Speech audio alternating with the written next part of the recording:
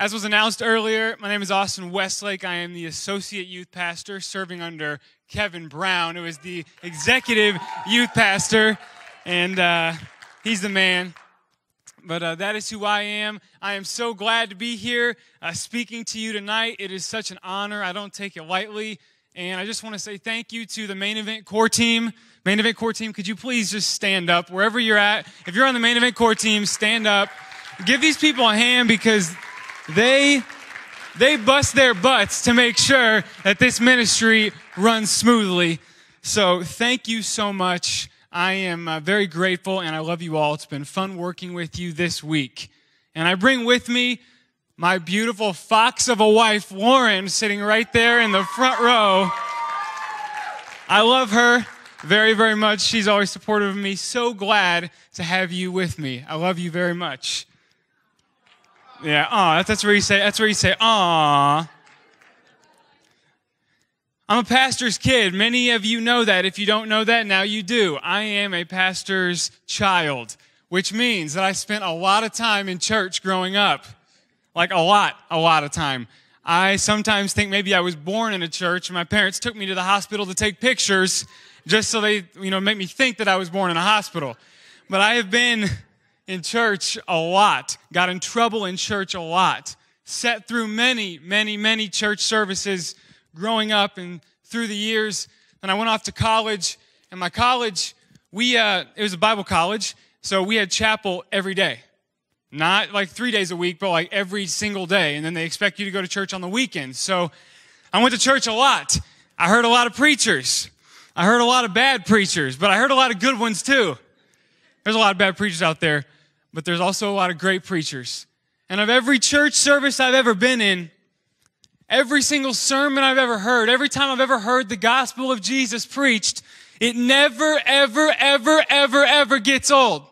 See, the story of Jesus never gets mundane. The story of Jesus never gets boring. It never gets old. I never get tired of hearing about Jesus Christ.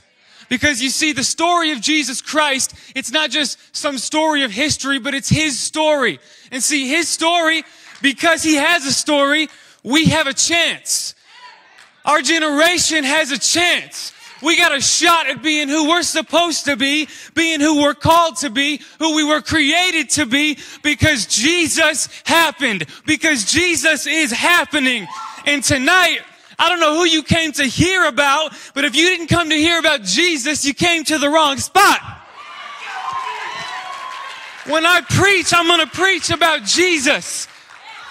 And if somebody dragged you here, if you're a visitor and somebody dragged you into this place, turn to the person who dragged you here and thank them. Because they dragged you here because they care about your soul.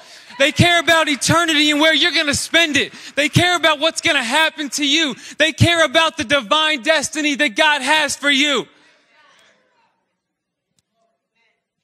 We're preaching about Jesus tonight. Turn with me, if you would. Matthew chapter 9. Matthew chapter 9. Does anybody know what month it is? No. It's January. It's January. You've seen those Subway commercials. It's January. If you haven't seen a Subway commercial, let me fill you in. It's January because you can get any footlong for $5.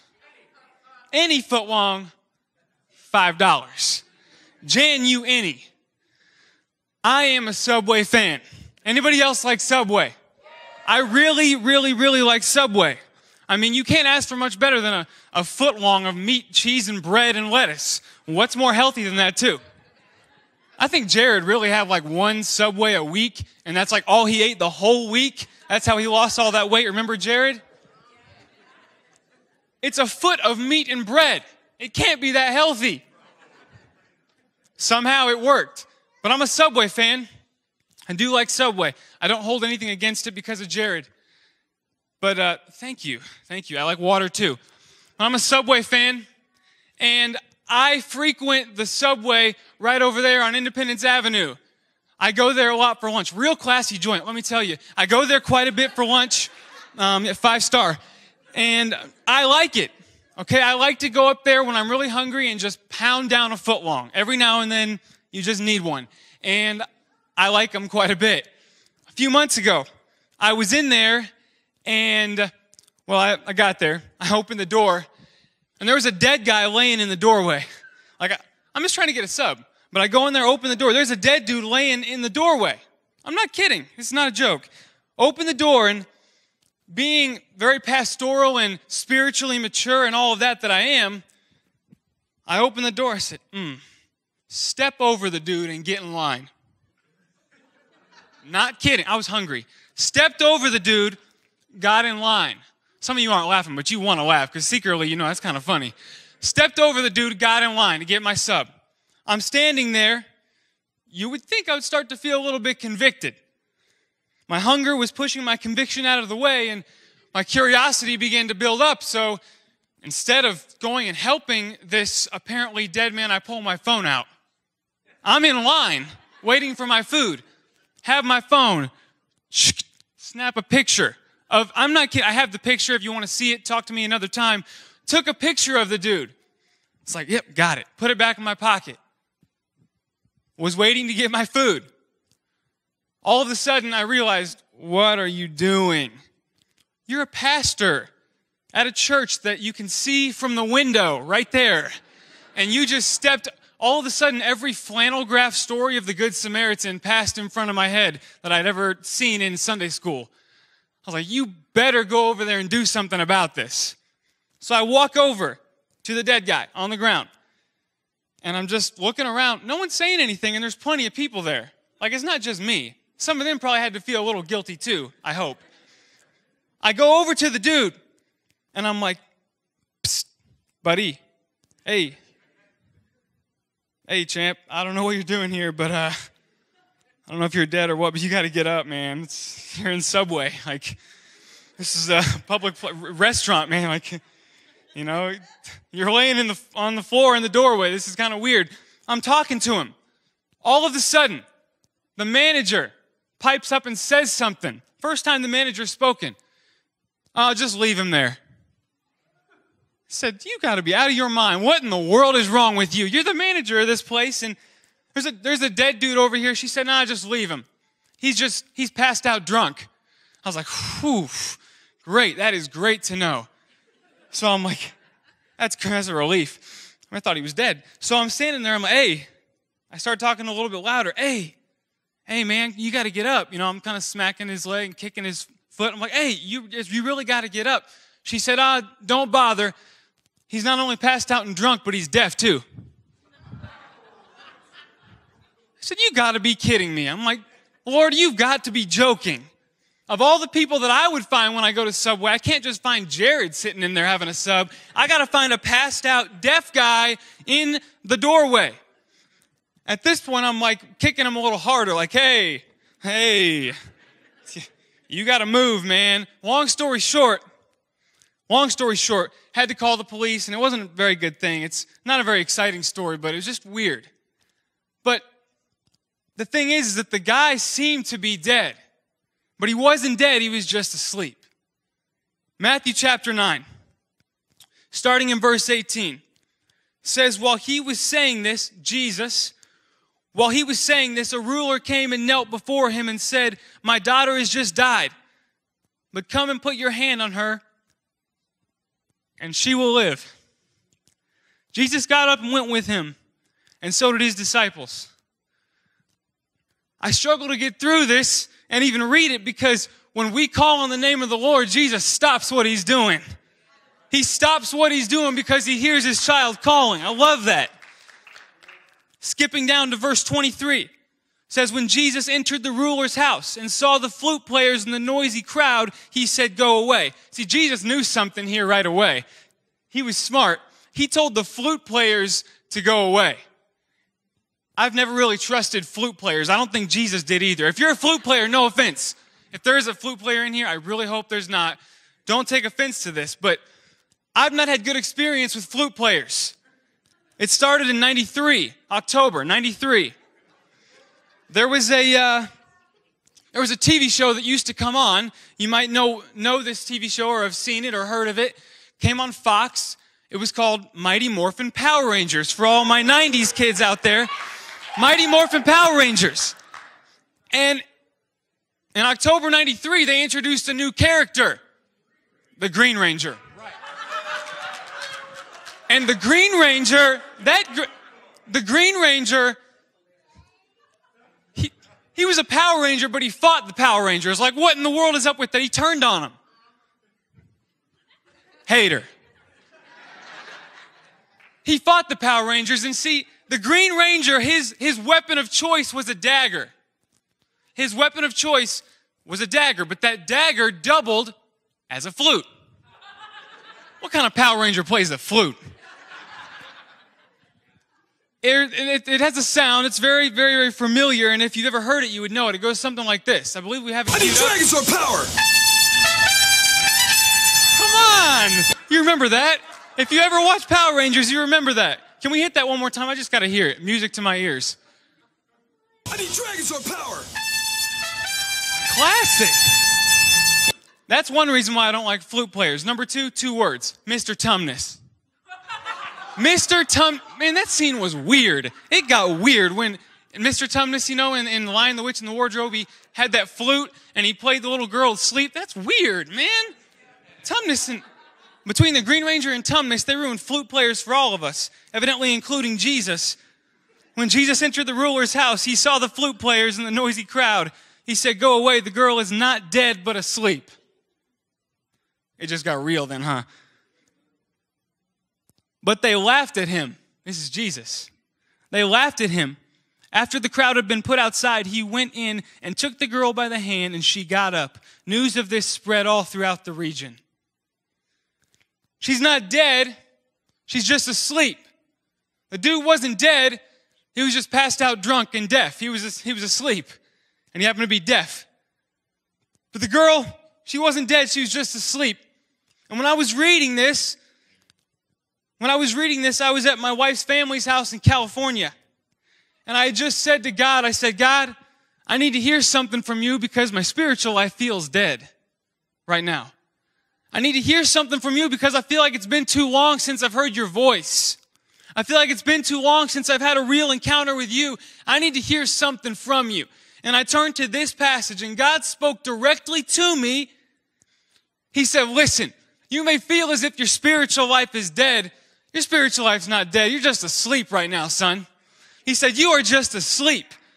That struck me so directly. I knew that God had pointed me to this passage for a reason. You're not dead. You're just asleep. And the more I thought about it and prayed about it, God started to put a burden on my heart for my generation. He started to remind me that my generation is living as if they are dead. My generation is living as if they don't have any more life to live. Somebody want to try and tell me otherwise, look on social media. Who's causing all the trouble on Facebook and Instagram? My generation. Watch the news at night. Who's shooting people? Who's being shot? My generation. Young adults, it is our generation that is living life as if they are dead. But Jesus has news for us, and I got news for you tonight. Our generation is not dead. We're just asleep. But by the power of Jesus Christ, we are going to wake up.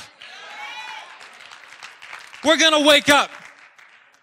See, I think we've been sleeping for far too long. My generation has been in some kind of a deep sleep for far too long. Is there any nappers in the building? Any nappers? Anyone like to take a nap? I love to nap. I love it. Hallelujah. I start speaking in tongues. I love to nap. And when I was in high school, I didn't really like to nap because, see, in high school, I would have rather been adjusting my top 8 friends on MySpace or something. Back in high school, MySpace, I'll be honest, I even had a Black Planet. Anyone have a Black Planet? Yeah. Hey, all my friends had Black Planets. I know I'm not black, but, I'm just saying. Hey, like Sir Mix-a-Lot said, even white boys got to shout, okay? I had a Black Planet. Okay? I'm sorry. But I didn't really like to nap because there were better things. There were better things to do. I didn't want to waste my time. Got to college, I started to like my naps. See, because Basketball practice in the morning, class in the afternoon, so on and so forth. By the time you get out, you're ready for a nap. Then I graduated and got married. Now I really like naps, and all my married people said amen. I like to nap. Best kind of naps, Sunday afternoon nap. Bam. Sunday afternoon nap, that is the spot. That's just the best. There's nothing better than a Sunday afternoon nap. Leave church, stop by Chipotle, get a burrito that is the size of a bowling ball. By the time I eat the last bite, I'm struggling to make it up the stairs to my bed. But I'm going to make it, hallelujah, get into my bed and go to out. Sunday afternoon nap. That's it. Perfect nap time for me is like an hour to an hour and a half. You know, everyone who takes a nap has like that perfect napping window. You know, you got to try and get within that window. For me, it's like an hour, hour and a half. See, if I sleep much longer than that, when I wake up, man, I don't even know what day it is. If I sleep for very long outside the window, I don't know what day it is. This past Sunday, I slept way too long, okay? I overslept. I had something I was supposed to go to Sunday night. I didn't go. Overslept. I mean, when we sleep too long, we don't even know where we are when we wake up. Every now and then I wake up, I'm like, I'm married? I live in this house. Who in the world is in my bed? What is this girl doing? Oh, that's my wife. That's my wife. You sleep too long, you don't know what's going on. See, you sleep too long, it's much more difficult to wake up. The longer we sleep, the harder it is to be woken up. The longer we sleep, the harder it is to be cognizant of what's around us when we open our eyes. Our generation has been sleeping for far too long. And I'm a dreamer. I like to dream. The people who are around me a lot know I am a dreamer. Sometimes to a fault. Sometimes it gets annoying. Am I right? I'll bust in your office like, hey, I got an idea. We're going to do this, this, and this. And you're like, yeah, well, that's kind of impossible. Some of it isn't, but a lot of times, sometimes it is. And he's got to like pull the reins, like settle down. Let's talk it through. Maybe we can do this. I'm a dreamer. My dad has to hear it too sometimes. Dad, we got to do this. We got to do this at the church and this and that. Relax. There's a lot more strings that need to be pulled for that to happen. I'm a dreamer. Lauren has to hear about it day and night. So when I go home at night, she has to hear about my dreams too. I'm a dreamer. I like to dream. But here's the thing. When we sleep, the best we can do is dream. Dreams are good. I'm a dreamer. But while we're sleeping, the best we can do is dream. It's not until we're awake that we can start accomplishing the dreams that God has put on our heart. It's not until we're awake that we can start going out and doing the things that God has given us a passion for. It's not until we are awake that that stuff can happen. As long as we sleep, the best we can do is dream. I want to do more than dream. I want to do more than that. I want to accomplish the things that God has placed on my heart. I don't just want to dream. We're going to talk about a man tonight who woke up. I normally don't like to look at two different passages, but these passages are linked together, and God pointed me directly to it. I know that he did because the day after I read this passage, he directed me right to this passage. Done deal. This is from God. I'm confident of that. Turning now to Mark chapter 10, if you have your Bibles. Mark chapter 10. If you don't carry a Bible with you, you need to start bringing a Bible with you. The Bible is the most important thing that I carry. It is the living, breathing Word of God. It will change your life if you read it, I promise. It's the words of Jesus. Jesus is a life changer. He changes lives. That's what he does.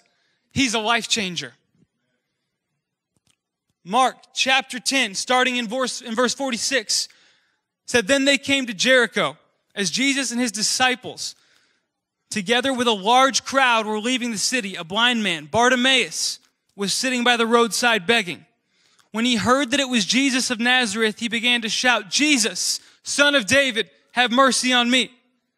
Many rebuked him and told him to be quiet, but he shouted all the more, Son of David, have mercy on me. Jesus stopped and said, Call him. We may take that lightly. It may seem kind of trivial. That is some of the most profound verbiage ever used. Some of the most profound words in the history of mankind. Call him. Because when I read that, I'm reminded that Jesus has called us. When I read that, I'm reminded that Jesus is called somebody like me and somebody like you. When I read that, I remember that because of Jesus and because his word validates us, we can accomplish anything that he places in front of us. Those words mean everything. Call him. Verse 50, so they called him to the blind man. Cheer up, on your feet, he's calling you. Throwing his cloak aside, he jumped to his feet and he came to Jesus. What do you want me to do for you? Jesus asked him. The blind man said, Rabbi, I want to see. Go, said Jesus. Your faith has healed you. Immediately he received his sight and followed Jesus along the road. This is a man who woke up. And you might even say to me, that doesn't really make sense. I don't quite get it. How is this a dude who woke up? He received his sight, but what does that mean? See, the New Testament was written in Greek. As you know, probably if you've ever heard my grandpa preach, he dreams in Greek. The guy is nuts. New Testament was written in Greek. There's a word in verse 49. That word that says on your feet. When the disciples went and got this dude, they got Bartimaeus and told him on your feet. The Greek word for that is igieri, or igierai, which means wake up. And it happens to be the exact same word or root word that was used back in Matthew chapter 9 when Jesus raised that girl. Jesus is calling for his people to wake up. This is a man who woke up. And even better than the fact that he woke up was the fact that he stayed awake. See, he stayed awake long enough to have an encounter with Jesus. My message tonight is wake up, he's calling you. Wake up, he's calling me. Wake up, he's calling us. I believe he's calling our generation to something great this year. And I want to be a part of it. I want to be awake for it. But here's the thing. I don't want it to just be a one-night thing. I don't want to wake my generation up for a potty break and send them back to bed. I don't want to wake my generation up to get a Kleenex and blow their nose and send them back to bed. I don't want to wake my generation up to get a drink of water and send them back to bed. I want to wake my generation up long enough so that they can have an encounter with Jesus. Because an encounter with Jesus changes everything. Everything is changed when we meet Jesus. He changed my life. I know he can change your life. He changed some people's lives in here you wouldn't believe. Jesus is a life changer. But we got to stay awake long enough to have an encounter with him. We can't open our eyes for a second. I was awake. Jesus didn't do anything. No. See, Jesus doesn't always give us the whole puzzle in one part. See, he gives us little pieces of the puzzle different times. So we got to stay awake long enough to receive the pieces to that puzzle, to receive the things he has for us, to understand the call that he's placed on our lives, because there is a call. And as we look at Bartimaeus, he did some things.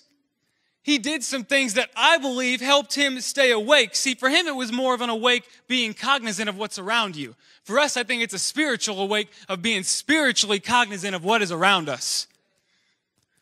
He was awake. He was aware of what's around him. And there are some things he did that I think we must do. Not that we should do. I think we must do if we plan on staying awake long enough to hear the call of God. There are some things we must do. The first thing he did in verse 50, he threw his cloak aside.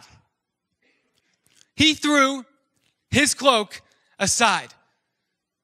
That seems simple. It doesn't seem like a big deal, but you see where he was at, that cloak was part of what defined him. That was part of his identity. See, he was a beggar. He was a blind beggar, which means, as I said, he was sitting outside of Jericho, sitting on the side of the road, probably kept this cloak, or as some translations put it, a coat around him, protect him from the wind, protect him from people maybe walking by and spitting on him, protecting maybe some animals from coming and taking food he has and whatnot. This was part of who he was. You go to the plaza, I worked on the plaza. You can almost always pick out which ones are homeless and begging. They sit in kind of the same place as they always do. A lot of them, they'll have the same type thing. day after day. I've seen them. I worked there for months. It was easy to pick them out. A lot of the same ones came around. See, that was part of his identity. People knew who he was. He had that cloak around him. But you see, when he heard that Jesus was calling him, he threw his cloak aside. What do we need to throw aside this year? See, I believe that if our generation is going to stay awake, we got to take off the things that used to define us and throw them aside. We got to take off the cloak of 2013, knowing that that's not going to be the cloak of 2014. We have to take it off, understanding that what defined us last week doesn't have to define us this week or next week. Because God has a plan for us. He's calling us. He's chosen us. He is speaking to us. And we got to get rid of the person that we used to be before He called us. He threw His cloak aside. What do we need to throw aside this year? I firmly believe that 2014 is not supposed to be a repeat of 2013. See, 2013, maybe we didn't get the job we were hoping for.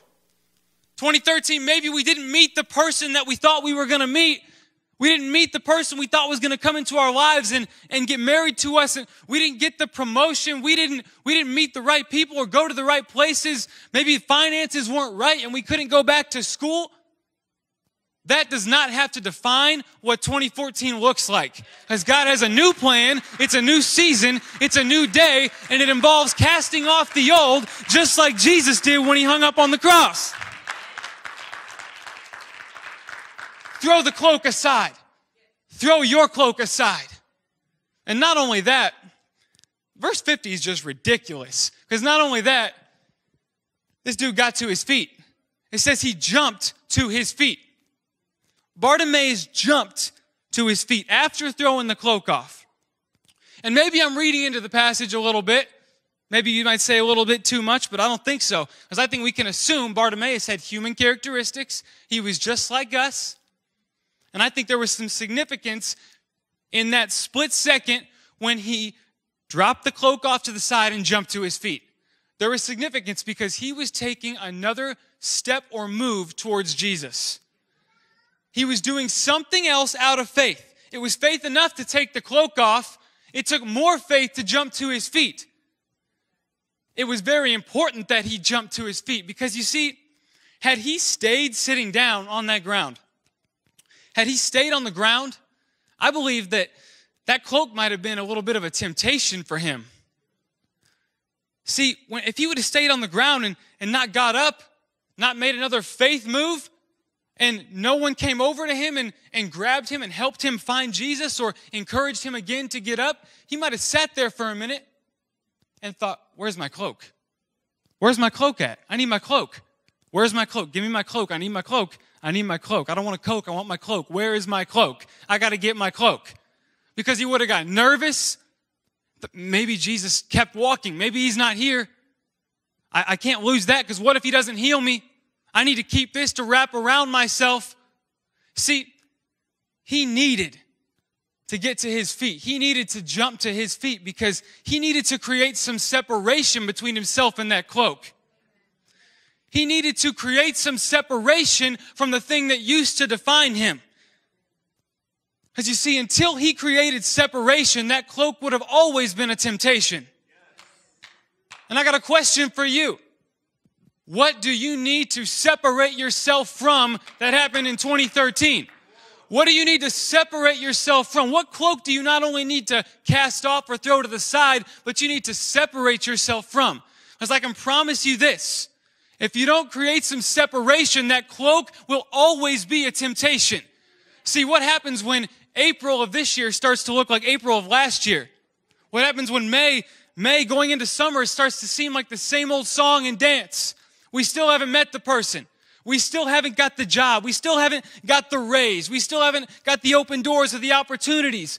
All of a sudden, the things that we clung to and defined ourselves by last year are going to look awfully inviting this year. All of a sudden, the same people we used to call late at night because they were our go-to, we know they're going to pick up the phone. They're starting to sound real good right now because the right relationship hasn't come along. And if we don't create some separation, make some space and step away from those things, it's always going to be a temptation. I'm not saying don't call that person anymore. I'm saying delete their number. Get it out of your phone. I'm not saying don't stop by that person's house. Don't even go that way home. Go the other way home. Take the long way home. I'm not saying that you need to just be nice to people all the time. I'm saying don't even talk to that person at work that you know is going to cause some confrontation and bring some beef. Separation is the only thing that's going to end that temptation. See, my generation is famous or infamous because we're famous for getting ourselves out of situations, shaking off the shackles so we can dance. Hallelujah, we are good. We are golden. Next day, I want to put these back on. Man, these look good. Man, it looks good. It's like a food that gives you horrible diarrhea. You eat a food, you know good and well that food is... When you're sick, you're sitting there thinking, I'm never eating this again. I'm sweating. Oh, Jesus, just get me through this. I just got to get through. Next week, I'm down. Let's get that burger again. I am down. I am hungry. Girl, I'm trying to throw down tonight. Give me the burger. You know better than that. You know you're going to be on the pop for like 3 hours, man. My generation's famous for that. We're good at getting out of stuff, but we're almost just as good at getting back into stuff. We got to create some separation. We got to jump to our feet. We got to make another move towards Jesus. We can't just take the cloak off and stay sitting. We got to get to our feet, main event, because we got to get to Jesus. And that's the next thing in verse 50. He came to Jesus. He came to Jesus. That's huge. Going to Jesus is everything. See, he not only threw off that cloak and threw it aside, not only got to his feet, but he found his way to Jesus. I don't know how he did it because guess what? He was still blind. Dude was still blind when he stood up. Dude was still blind when he tried to go find Jesus.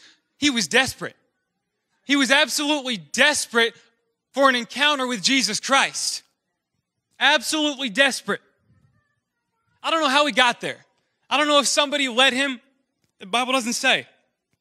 I don't know how he got over to Jesus. I don't know how he found him. If he kept yelling. If he just happened to hear him. Or I don't know. If somebody led him or he crawled to him. We don't know. But somehow after he got to his feet, he found Jesus. And I think it's interesting. I think it's very interesting that Jesus waited until he was face to face with him to heal him. You ever think about that? I think it's interesting. See, Jesus is bad. He's so bad that he's good. He's the only one who's this good.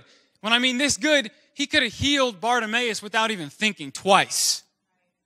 He didn't even have to think twice and he could have healed him. He didn't even have to look his direction and he could have healed him. He knew what he was dealing with from afar. He knew what he was dealing with before he even woke up that morning. He's Jesus. He's that good. And he's the only one who's that good. He's the only one who's ever going to be that good.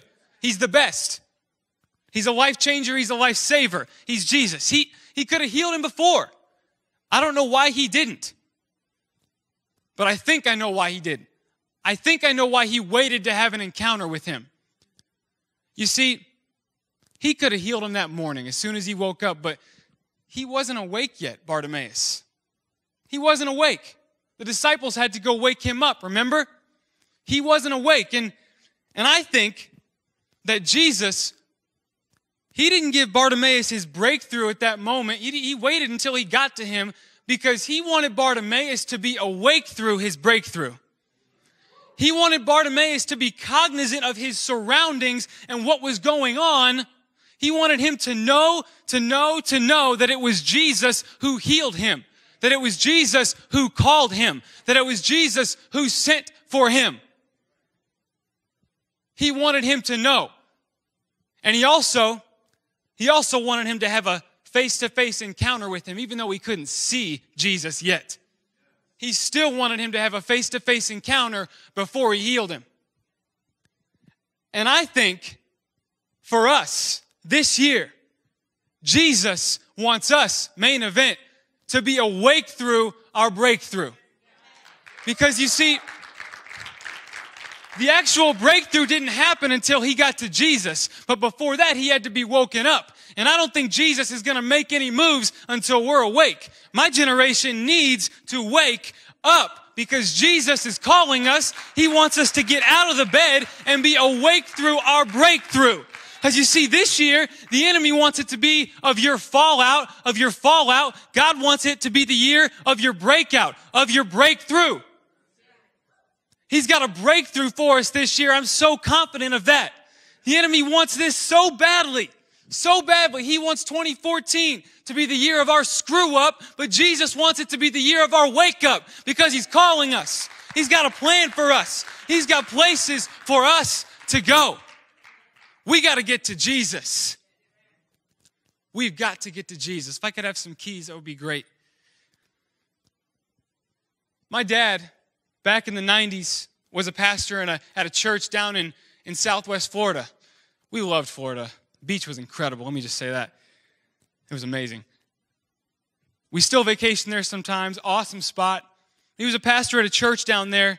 And at this church, they had Saturday morning basketball for the men. We have that here every now and then, Saturday morning basketball.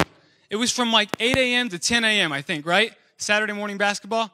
8 a.m. to 10 a.m. on Saturdays. I don't know how often they had it, but I remember they had it.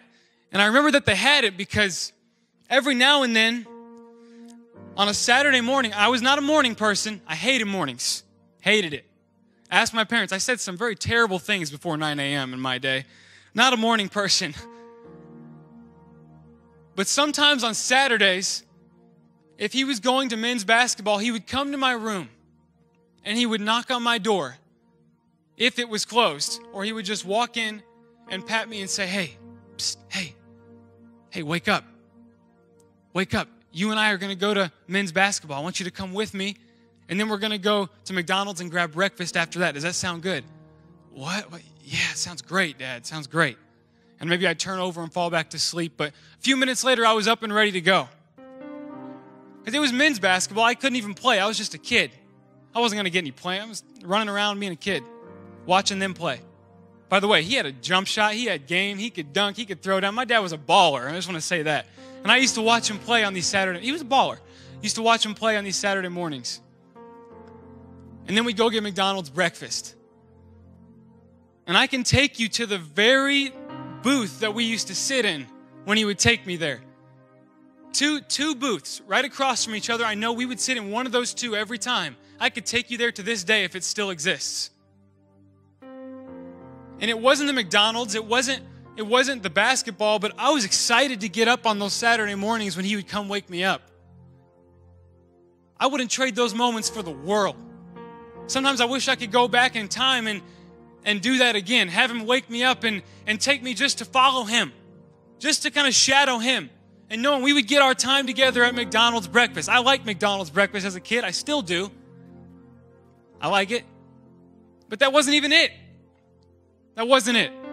It was the fact that my dad would come in and wake me up and want me to come follow him. It was the fact that he would come in on a Saturday morning and take the time to bring me with him because he wanted me to experience things with him. He wanted me to have conversations with him at that McDonald's. He wanted to spend time with me. He wanted to bring me along. He wanted to wake me up and bring me with him. Tonight, your Father is trying to wake you up. Our Father is trying to wake us up. And there's nothing in the world like when a father wakes up his child. Being the child. I don't know what it's like to be the father yet. I can't wait. But there's nothing like it. And regardless of your circumstances, regardless of how last year went, regardless of how people have told you this year is going to go, because let me just say, you're going to have some haters. You're going to have some flute players who are in that room laughing at you when you say, I'm not dead, I'm just asleep. Jesus is going to raise something up inside. People will laugh. People will clown you. They'll make fun of you. They'll try and drag you down. You'll have some people who say, shut the heck up when you're yelling after Jesus. Hey, Son of David, have mercy on me. When we yell after Jesus, people like to yell at us. Look, I don't care. I don't care what people say. I don't care what people say about me or about us. when I'm calling out to Jesus, because he's my heavenly Father, changed my life. He can change yours too. But it's having a father wake you up and bringing you with him. Because at the end of this passage, and this is just crazy. This is crazy. At the end of this passage, Jesus didn't say, come follow me. Jesus said, go. Jesus said, go, your faith has healed you. Immediately, he received his sight and followed Jesus along the road. So have you ever noticed when Jesus calls us to go, it always means follow. When Jesus calls us to go, when he has a call for our lives, it always means follow him. Bartimaeus followed Jesus. Some people probably said he's never going to be anything. Blind man, beggar. Some people said the girl was dead. Her own father thought she was dead. But her heavenly Father said, no. She's not dead. She's just sleeping. She needs to be woken up. Our heavenly Father's waking us up tonight. Wake up. He's calling you. He's calling me. He's calling us. He's calling us to do things this year we never thought we could do. He's calling us to do things this year we never imagined he would call us to. He's calling us to places that are going to scare us. He's calling us to places that are going to make us nervous. He's calling us to places that are going to challenge us. He's calling us to reach people that don't look like us, sound like us, smell like us. He's calling us to reach this city. He's calling us to reach the hospitals. He's calling us to reach the schools. He's calling us to reach downtown. He's calling us to reach this city. But we got to wake up and we got to stay awake if we're going to be awake through that breakthrough. Everybody stand to your feet with me tonight. If I could have our prayer team come down.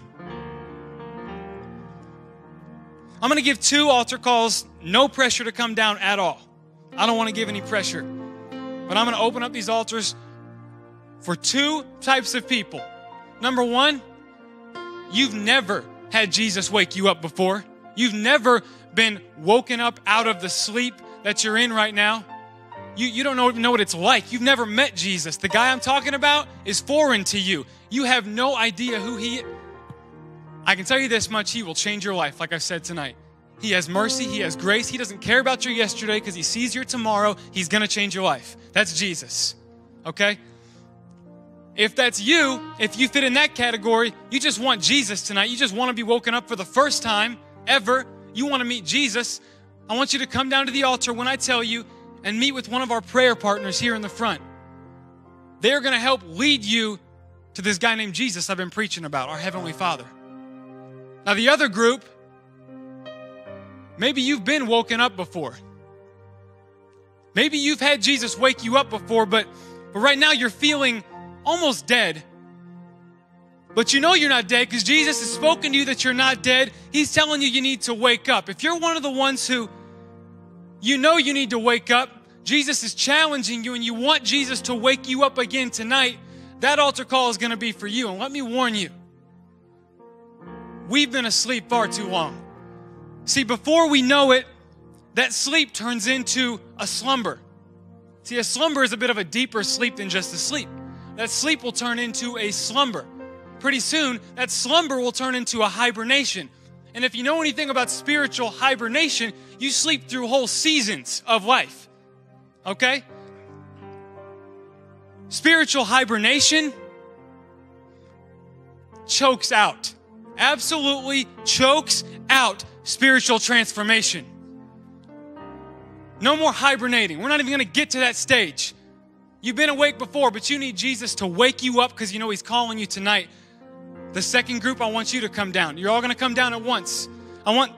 This is not planned, and the guys that I'm going to bring up here have no idea. But there are 2 other pastors in the room, 2 who happen to be fathers. And if you're one of the ones who needs to be woken up, you know Jesus, but you know you've been asleep on him and you need to wake up, they're going to pray for you, if you would.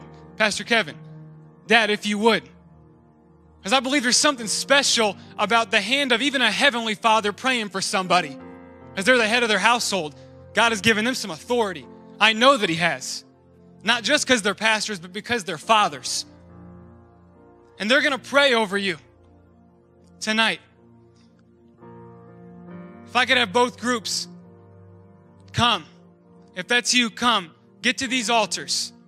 If you're in any one of those categories, get to the altars. Find somebody to pray with you. These two are going to be praying over our people who need to wake up again. And if you need to wake up for the first time, find a prayer partner.